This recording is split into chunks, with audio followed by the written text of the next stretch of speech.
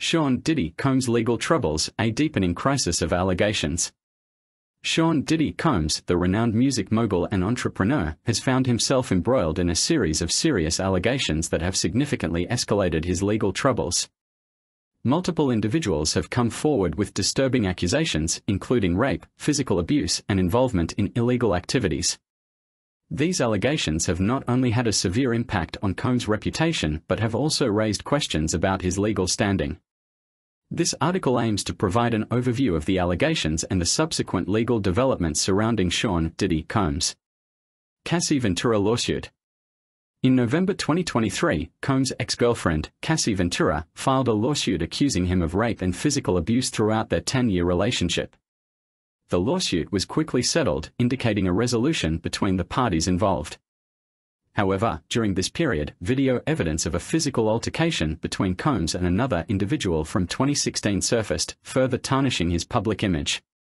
In response, Combs issued a public apology, acknowledging his role in the altercation and expressing remorse for his actions. The Los Angeles County District Attorney's Office stated that they could not press charges due to the statute of limitations. Additional lawsuits. Since the Ventura lawsuit, several other individuals have come forward with allegations against Combs, spanning different periods of time. Joy Dickerson Neal accused Combs of rape and drugging in 1991, while Lisa Gardner claimed she was raped by Combs when she was 16 years old. Another Jane Doe filed a claim of gang rape and sex trafficking in 2003, implicating Combs.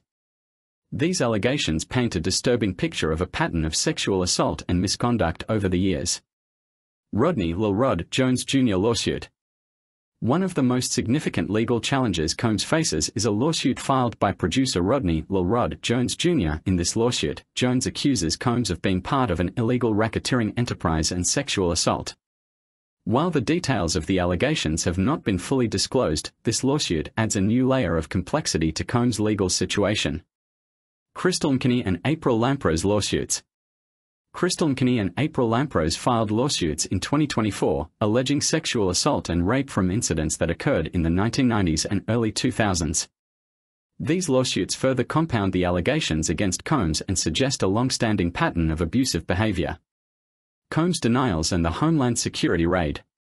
Throughout these legal proceedings, Combs has vehemently denied all allegations, describing them as fabrications and money grabs. However, his credibility has been called into question, given the number of individuals coming forward with similar accusations. In a significant development, Combs' homes in Miami and Los Angeles were raided by Homeland Security in March 2024 in connection with a sex trafficking investigation.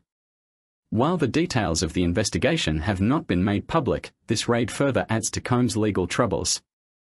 Impact on Combs' reputation and legal standing. The allegations and legal challenges surrounding Sean Diddy Combs have had a profound impact on his reputation and legal standing. The serious nature of the accusations, coupled with the increasing number of individuals coming forward, has created a cloud of uncertainty around Combs' personal and professional life. Additionally, the involvement of law enforcement agencies, such as the Los Angeles County District Attorney's Office and Homeland Security, demonstrates the gravity of the situation.